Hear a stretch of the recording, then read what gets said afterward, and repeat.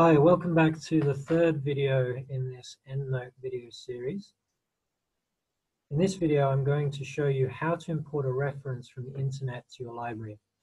I listened back over my last two videos and my voice is kind of drony and doesn't sound very exciting. I guess the material here doesn't lend itself to being particularly jovial or exciting, but I apologize for that. I hope that these videos are bearable and that they're giving you something. I'll try to spice it up if I see an opportunity.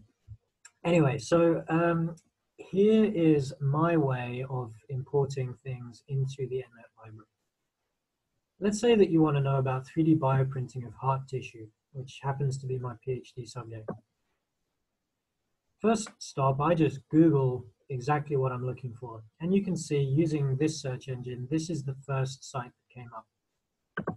So you click on this, and you can see it's nature.com, so it's going to take you to the actual website of the journal rather than, for example, PubMed or some other online database of papers.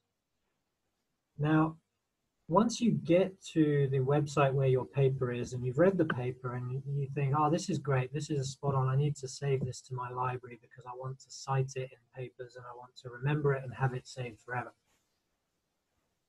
Each website for each journal will have a slightly different way that you can save your citation. So it's not always completely obvious where you go to do that.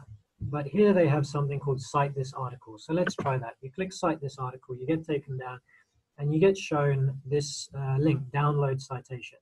Now that's the one that you're looking for, because what that means is it's going to download the EndNote citation, which these people have programmed in already with all the details that you need to populate your EndNote. Now I've got my EndNote set up to automatically import this file type, so it's automatically doing that, and there it is. You can see that it's now in my imported references. It's now in my library. Now if I want to immediately put this reference over into assignment 1, I just drag and drop it like I showed you in the previous video. In the next video, I'm going to show you how to get the PDF, which can be a little bit more complicated because you need to be signed into your university so that you have the rights to download it, unless it's an open access PDF, in which case you will have the rights anyway. But for this video, this is showing you how you get a reference into your library in the first place. Now you can see here that you've got author, year, title, and you can choose by right-clicking on that exactly what you want in your library. So I might say, oh, you know what, I would like to also see the date. So I put that in there. And just like with everything else, you can order these if you have multiple ones by author or year just by clicking on it. You can then remove, I don't actually want to see the date, so let's take that back out of there. You can also see down here where the cursor is that you've got all your authors listed out. All the data which has gone into this reference is all here, and you can scroll down and see everything that they've put in. But if you say, oh, actually they forgot this and that's important to me, you can type in that you know the EPUB date or whatever, and you can put it in there. Actually, you should put it in the same format that EndNote is using below, so you would put it in this reverse order format. But you might say, there you go, I want to know that the EPUB was this as well. Sorry, I got it wrong there. I'm doing the EPUB exactly the same as the date here. That's just an example to show you that you actually can edit this. And there's something quite nice down here in the newest version of EndNote, which is that you can type in your own notes. So let's say that you read this paper and you really want to flag up that it was important for some reason. So you want to just have 2 sentences that summarize the paper. So you might say, take-home message is whatever you want to put in there. And then that'll be saved. If you click on the cross here, it'll say, do you want to save your changes? And then you just say yes. Now, sometimes when you go to a web page of a paper like this, it's not immediately obvious where you get this download citation link.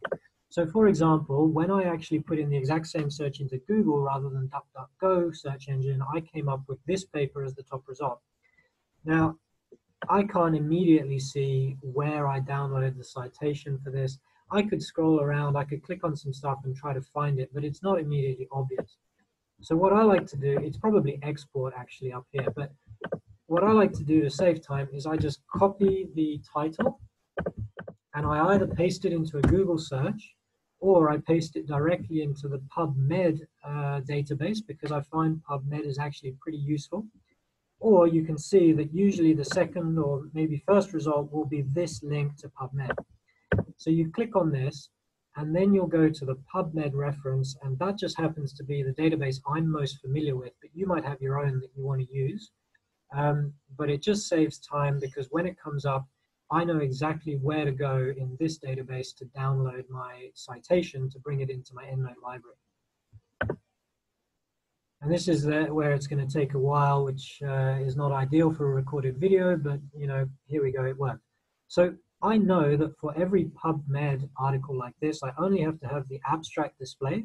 I click on Send To, and then I click Citation Manager, and then I click Create File.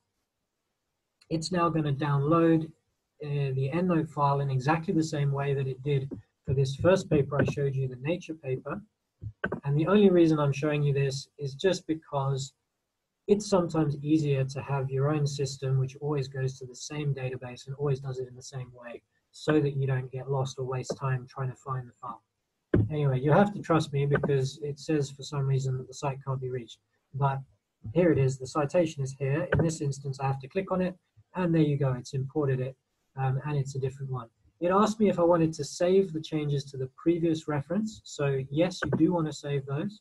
And now it's showing me the one that I just imported here, and I'm going to put it with assignment 1, just like I did before. So that's the end of this video on how to bring in a reference from the internet to your Endnote library.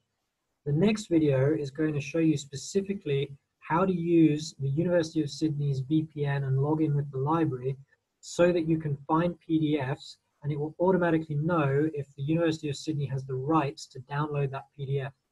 That's actually a really useful function, because you can bulk download all the PDFs for everything in your Endnote library. Hundreds of these at a time if you want. That'll be the next video. I hope that you can bear to come and join me for that one. Thank you very much.